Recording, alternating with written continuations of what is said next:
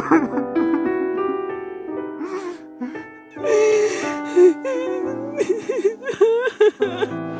reason why these people are crying is because they are confused. Confused about what, you may be asking? Confused about confusing words. Here are some experts on the topic. Oh, I know. There, T-H-E-R-E, T-H-E-I-R, T-H-Y, Y''R-E, it's and it's, two and two. Those are the most common ones. Most people get confused by words like perspicacious, serendipitous, synchronicity, but not me.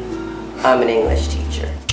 As you look at a dictionary, which much like this one, to try to figure out the confusing words, you start wondering what confusing words are there. So you open the book, you see many things, but then you flip to a random page to see what kind of confusing words there are.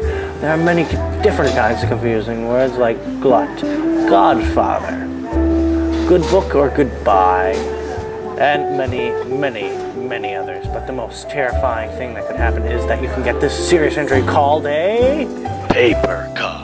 Here is an expert on the paper cuts, as you have seen before.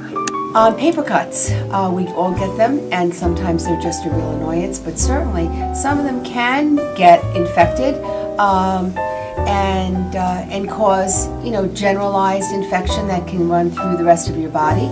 But most of the time it's not. So if you do have a paper cut, you should always wash your hands first.